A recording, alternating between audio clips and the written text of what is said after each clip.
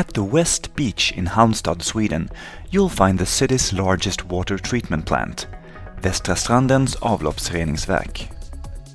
The plant, which purifies water from most of the households in Halmstad, is currently visited by a very special blue container.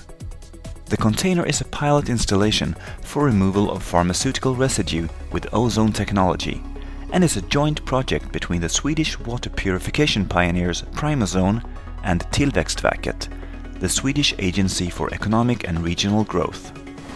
Behind me right now we have our mobile ozone plant. This ozone plant is for water treatment with help of ozone. Why I'm saying mobile is that we have built a container which is very easy to transport between different water treatment plants. The reason to why this pilot installation is now touring water treatment plants around Sweden is as easy as it is alarming. Almost all treatment plants around the world purify water from waste and residue.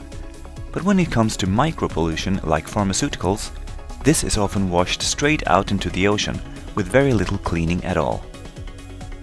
The fact is that most of the chemicals and drugs we use end up in the sewage system and thereby also in the ocean.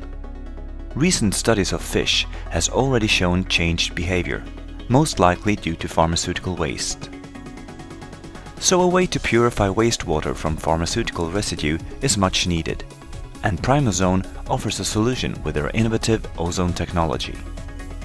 The biggest advantage with ozone is that ozone actually oxidizes the pharmaceutical residue.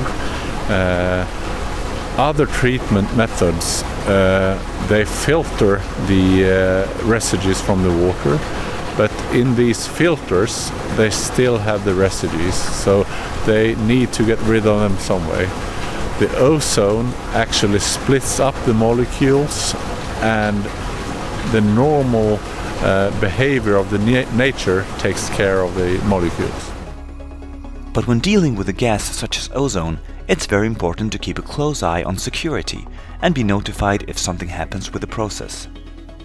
To remotely monitor the process, Primozone has installed a Netbiter unit from HMS Industrial Networks in their control cabinet.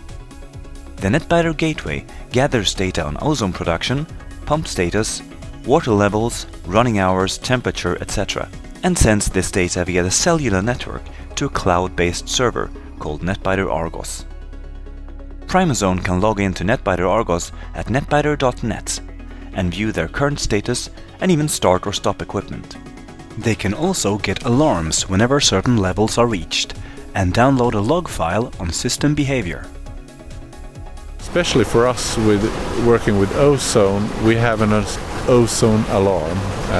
And if the ozone alarm goes on, we immediately turn down the power of the container.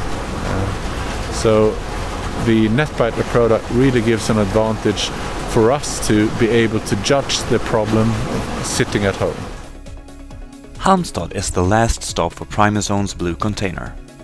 After having visited 10 different treatment plants around Sweden, Primozone can conclude that their solution really do rid the water of pharmaceutical waste. Indeed, 95% of all the pharmaceutical waste has been removed from being washed out into the ocean.